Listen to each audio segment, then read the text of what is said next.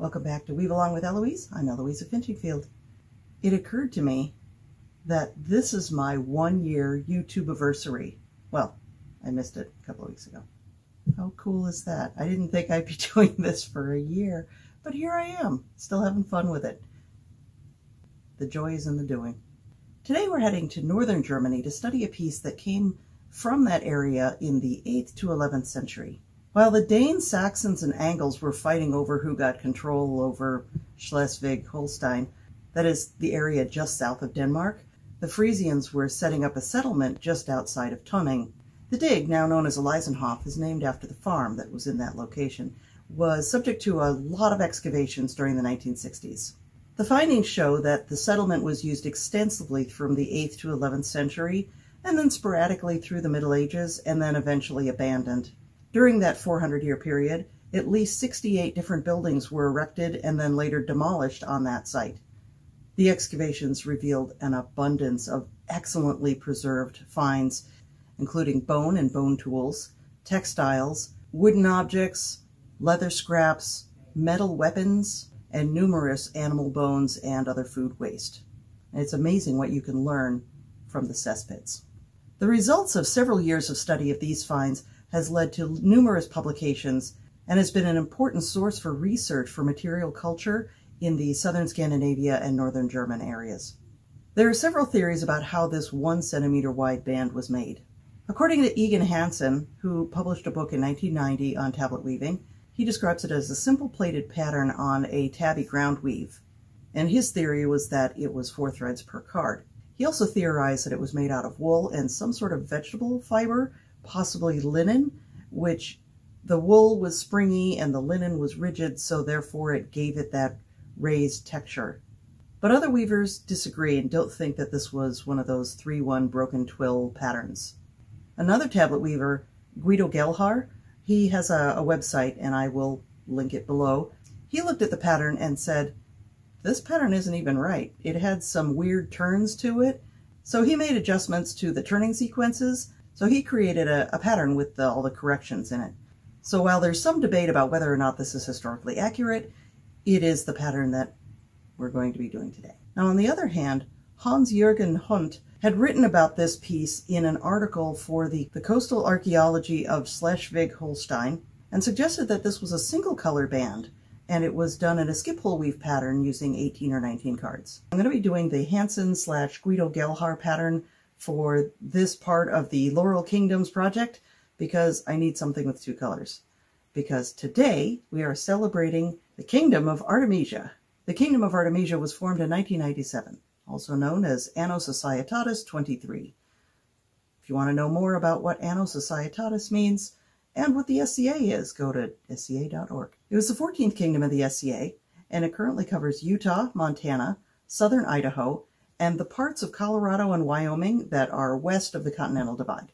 And their colors are black and yellow. So for the Egon Hansen Guido Gehlhaar project, you're going to need 21 cards and 2 colors of thread. Grab your loom and your cup of tea, and let's get started. Now, once you have all of your materials assembled, that is your loom, 21 cards, sharp scissors, a pattern, and your lazy cape with 2 colors in it. And I'm going to set that on the floor because that's where it goes. I'm going to move the peg into the beginning position, tighten it up. So that's ready to go. And I've got my cup of tea ready to go. The only thing I have to do is roll up my sleeve. Without them being rolled up, I tend to snag them on the pegs. So, away we go. Now I'm realizing, of course, that the way I have this pattern drawn up is red and white with a yellow border. That's not the colors I'm going for today. I think I'm going to go yellow on the black. Although this is going to look a little bit like a knight's chain when I'm done, so maybe I should do it the other way around. Yeah, I think I'm going to do black on yellow. So a dark color on a lighter background. And then, yeah, then the borders are going to still be yellow no matter what. Starting with yellow, we have 4 threads that are all yellow. I've only got the one spool of yellow at the moment. I may have more spools, but my creative space here, my filming area, has kind of been taken over by my daughter's stuff. We're getting ready to do the floors in her room now, and that means all of her stuff had to be out of her room, and it kind of moved into here. Not ideal, but it's temporary. So after I get this warped up today, I think I'm going to start doing some flooring in the other room. I did finish up the flooring in my bedroom, and it looks fabulous. I could post a picture of it.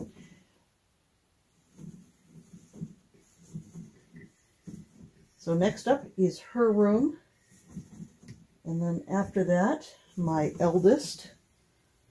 And then after that, I think we're going to hire somebody to do the hallway, because I don't know how to do the bullnosing and all that. That's much more complicated.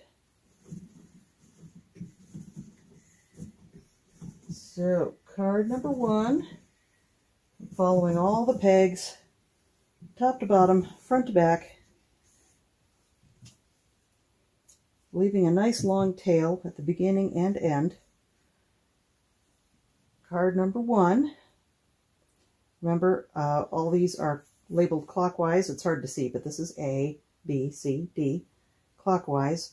I turn the face of the cards toward me, and S threaded will go through the back of the card. So all 4 threads will be S threaded. If you try to do S and Z in the same card, the cards won't turn. So don't even go there.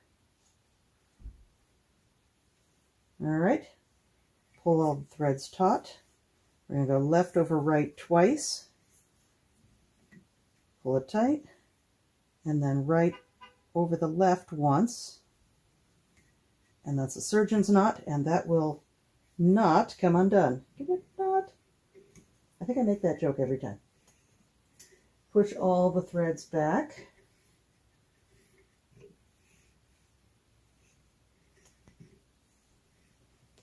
Don't spill your tea while you're doing this. That's very important.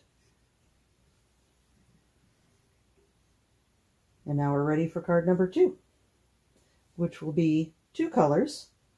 So we need 2 black and 2 yellow, and I can thread both of them at the same time.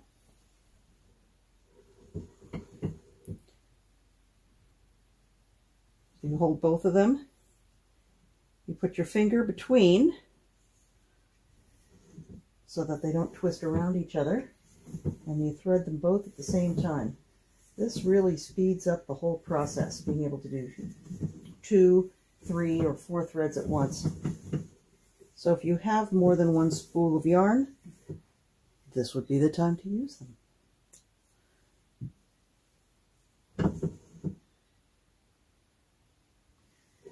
And again,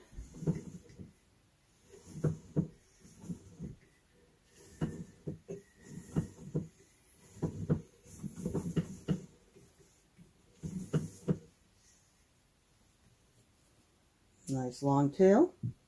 Card number 2 is also S threaded, and if we're doing, the white is actually black. It's going to be confusing. Okay, so A and D are the black threads, and then B and, is that right? Yeah, B and C are the yellow threads. This is going to be confusing. B and C are the yellow threads. I wonder if I should just go ahead and, no, I'd have to redo the whole thing. Ugh.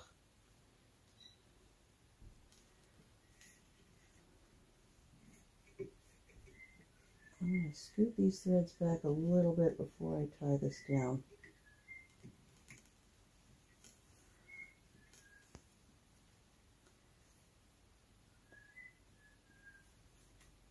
You can hear Smokey. We moved him downstairs for the duration of this filming, but he can hear me, so he's going to be whistling my tunes. He does that. He's got a different tune for every person in the house. different things that we've whistled at him, he's identified that as our little song.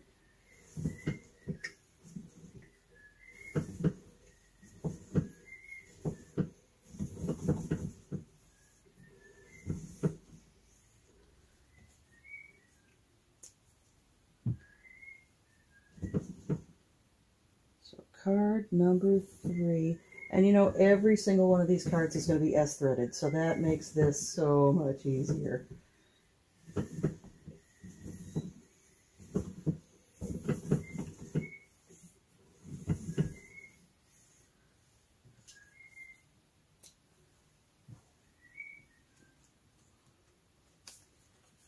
Okay, so A and B are the black threads.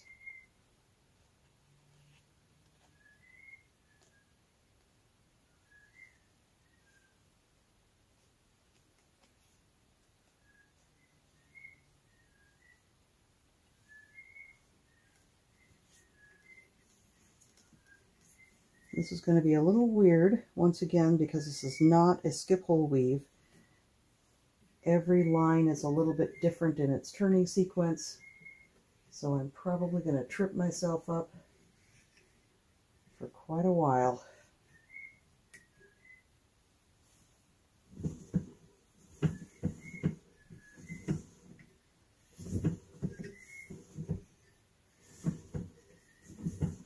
All right. And this is going to be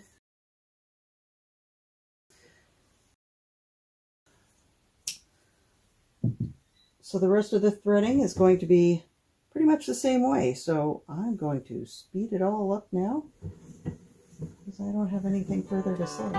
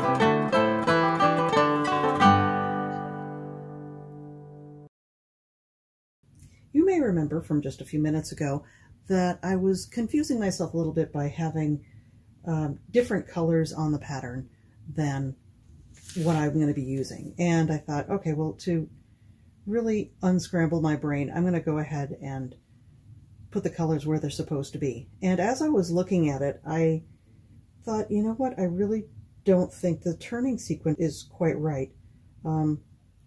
And it dawned on me that there were only 14 picks in the one that I was threading. So I needed to redo it anyway because 14 is not divisible by 4. I redrafted it, so now it has 16 picks, and of course that will be available in the blog. As I did this, I said, you know what, the turning point of this angle is really in the wrong place. It should have another row down here, and I messed with it some more.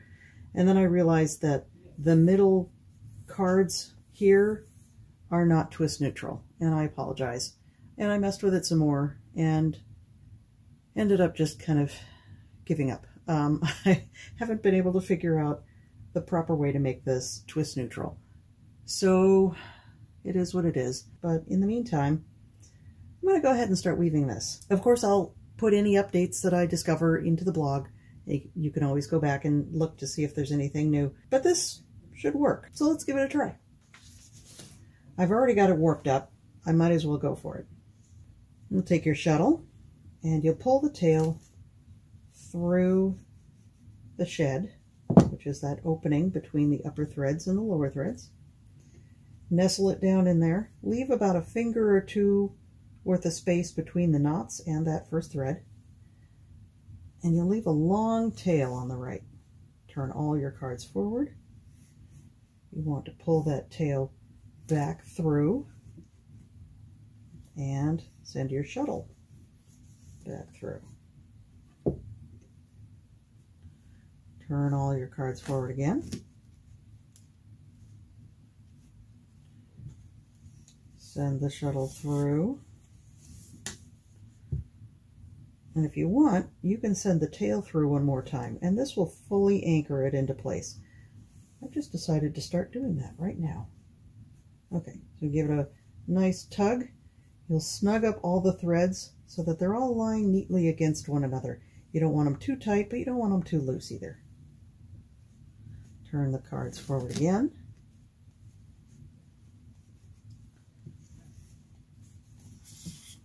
Press down with your shuttle. Pull through and leave a little loop behind. This helps with your edge tension, your salvage tension. Press down, pull that loop through, and leave a loop behind. All right, so you've gone forward one full rotation, so all of your A and D holes should be back at the top again. And now I am ready to start my pattern. Now, often what I do is when I follow along on a pick line, I just look at how many forwards and how many backwards, and I move the cards into position following that. So I have 2 cards going forward and 1 back, then 2 forward, 1 back, 3 forward, 1 back, 2 forward, 3 back, 1 forward, 2 back, 1 forward, 1 back, and 1 forward. So all the cards are slid backwards and forwards. So the ones that are toward you will turn toward you. That's backwards. Cards forwards will turn forwards. And you're on your shuttle through. Press down, pull the loop, and leave a loop behind. Now, pick 2, unlike the skip hole weaves, pick 2 is completely different than pick 1. So you move all your cards back together again. 3 forward, 1 back. 2 forward, 1 back. 3 forward, 4 back, 1 forward, 2 back, 1 forward, 2 back, and 1 forward. Backwards cards backwards, forwards cards forwards. And away we go. I'm really hoping that this pattern works because I was questioning everything as I went along. 4 and 1, 2 and 1, 3 and 2, 1 and 2, 1 and 3. Oh, looks like the sun is coming out. That's pretty exciting. I was anticipating rain all day today. I will take the sun.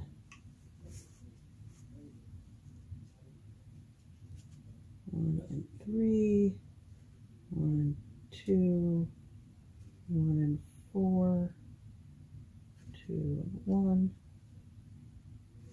3 and 2.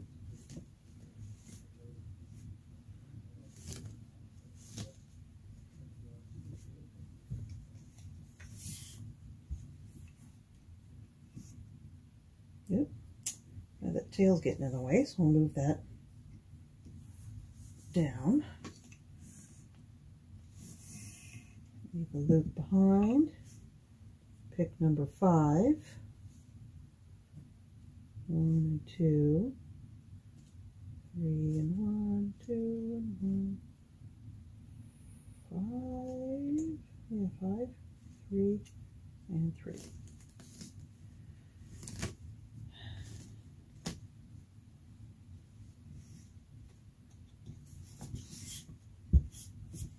Well, so it's starting to look like something.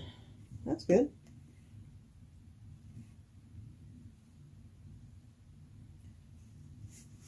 This is all a big experiment.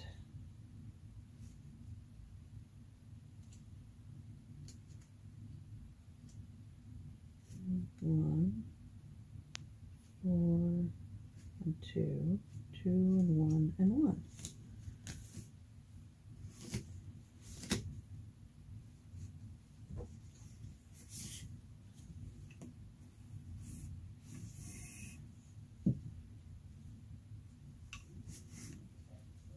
Seven, 3 and 2, 3 and 1, 2 and 1, 3 and 1, 2 and 2.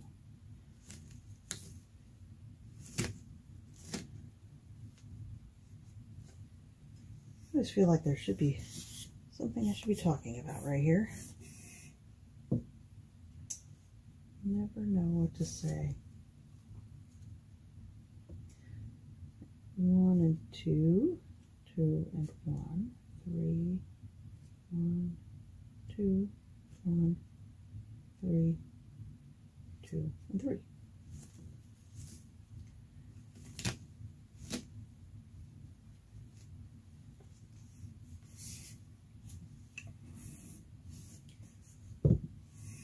I tell you, I'm pretty excited about things starting to open up again.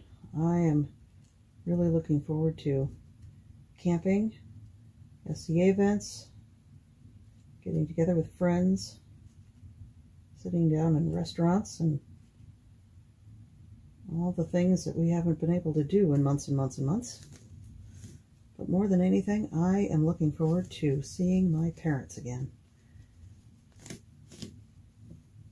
I don't know if I mentioned it before. My parents live in Canada, and the Canadian border's been closed, so I haven't seen them since Thanksgiving of 2019. Well, I haven't seen my dad since Thanksgiving of 2019. My mom actually came down into the States and went down to visit her sisters. There was a little bit of a family emergency, so she went down to help out with that, and she managed to find a little bit of time to pop by, and we visited, and then she had to go back home.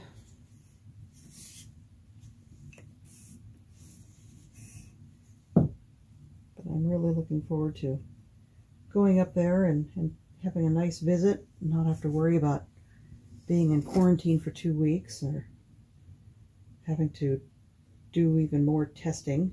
Of course, I am fully vaccinated now, so I shouldn't have to, but you know, the rules are the rules. Sometimes the rules don't make sense. 3 and 1.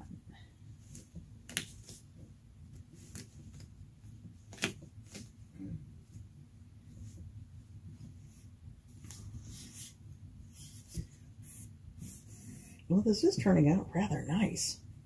I'm not sure if this is correct, but boy, it's looking pretty nice. I think I like this. 1 and 3, 1 and 2, 1 and 2, 3, 1, 2, 1 and 4.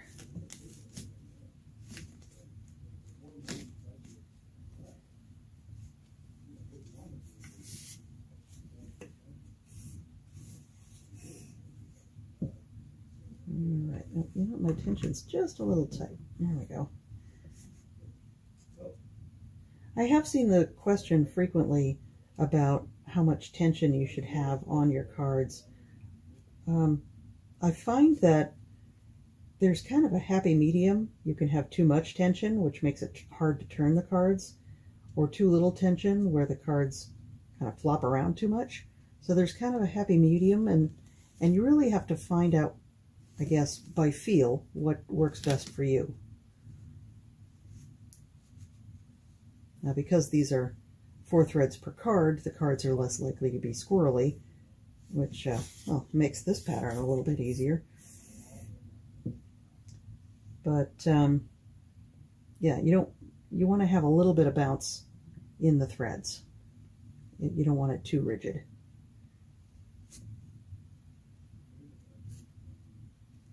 One, two, 1, 3, 2, 1 and 3, 1 and 2, 1 and 2.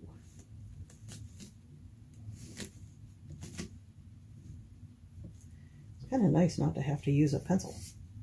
It's kind of almost a new experience today. It's been such a long time since I've done 4 threads.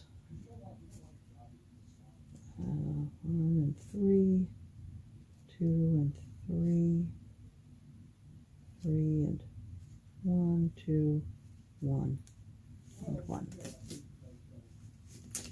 So, for my audience, what are you looking forward to after COVID? What are you looking forward to doing that you have not been able to do in a very long time? What is the first thing on your list? If you had the freedom to do anything today, what would you do? I mean, with money in mind, of course. I mean, if I had no restraints on money, the first thing I'd do is hop on a plane and fly to Europe and go to the museums. Maybe see if I could go to some castles or chateaus or something. All right. Oh, this is looking really nice. Looks really crisp. There's not really long floats. There's a couple of floats here, but they're not super long. I think it's looking pretty good. Now, I'm at the end of the repeat. I just finished 16. So you want to double check to make sure all your cards have AD back at the top again. And mine do, so that worked out well. Awesome. Yeah, okay, it looks pretty ugly right at the beginning, but, you know, after that, boy, that looks nice. You look at that. That's really pretty. And no, that's not blue. That is black. I don't know why the color's coming out funny on this.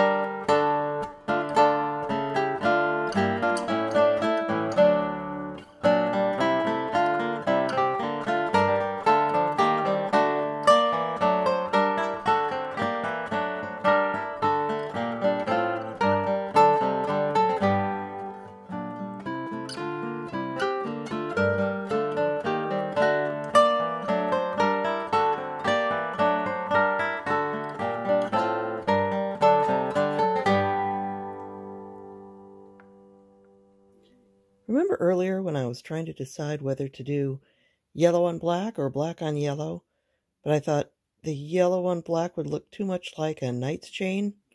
Well, it turns out this is a two-sided pattern. So, yeah, either one is fine.